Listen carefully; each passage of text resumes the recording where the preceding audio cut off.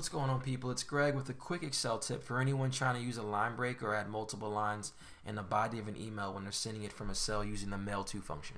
So let's get right into it. So I've got a formula right here that allows you to send an email directly from a cell, and you see it's Hyperlink Mailto, then it references D2, so that's the Mailto address. Your CC is going to be this cell here, subject's this cell, the body is a combination of the person's name, the word hi, and then this cell here. So you can pause the video if you want to copy this formula into your own sheet. And then for the actual hyperlink, you can change the name. So my hyperlink says send email to, and then uses whichever person's name is next to it. So we could just drag this down and the name will change for each person. And what this will do is send an email to each individual person based on their first name, and then whatever we have for the subject, the CC, in the body. So if I click send email to Bruce, I'm going to have an email that goes to abc@123.com. The CC is me, and then the subject's your biggest fan, and then it says, hi Bruce, you are my favorite superhero.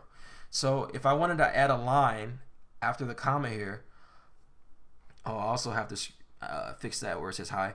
But if I want to add a line, all you have to do is this.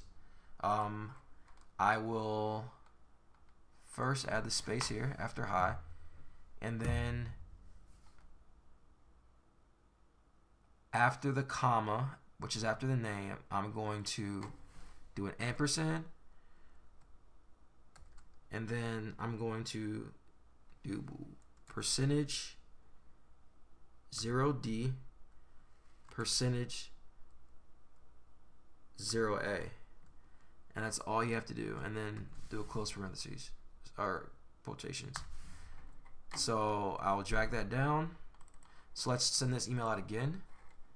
And you see now I have hi Bruce, and I'm on to the next line. And of course you can add this in there again. So if I copy and paste it,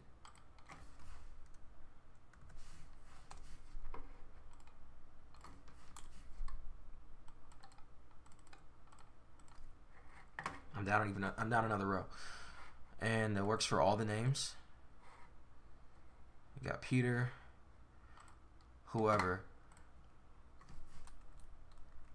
Also to keep in mind that a limitation of using the Mailto function is that you can only use up to 255 characters. So say I wanted to have a longer body, and say blah blah blah, whatever. Keep going, keep going, keep going, keep going, keep going, keep going. And you see I've got errors here. I can't send it out. But once I take it down to below 255 characters, I can actually send it. See that? And I'll have all that garbage. But just keep that in mind. So let me pull that here. So for anytime you want to add a line, you just use this.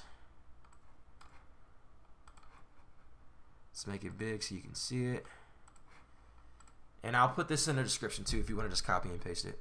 But yeah, thanks a lot for watching. Have a good one.